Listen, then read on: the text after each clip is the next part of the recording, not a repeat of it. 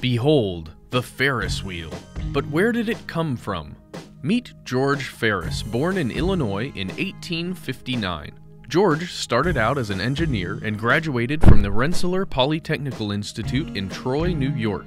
Originally, he specialized in building steel frames for tunnels and bridges. However, when the World's Columbian exhibition of 1893 rolled around, Ferris aimed big.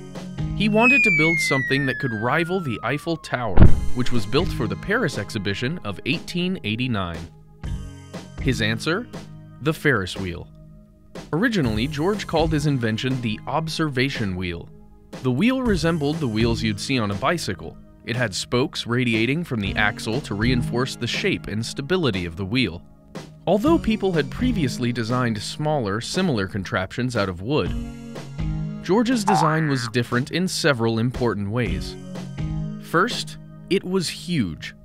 The supporting towers were almost 150 feet high, and the wheel itself was 264 feet high. Second, it used much more steel. At the time, the axle was the largest piece of steel ever made in the United States. It weighed 46.5 tons. Between 40 to 60 people could ride in each of the wheel's 3 dozen gondolas, as its twin 1,000-pound steam engines pushed the massive ride through several revolutions.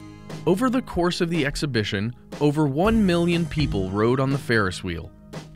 And as imitators sprung up across the states, this iconic ride became a vital part of amusement parks across the world.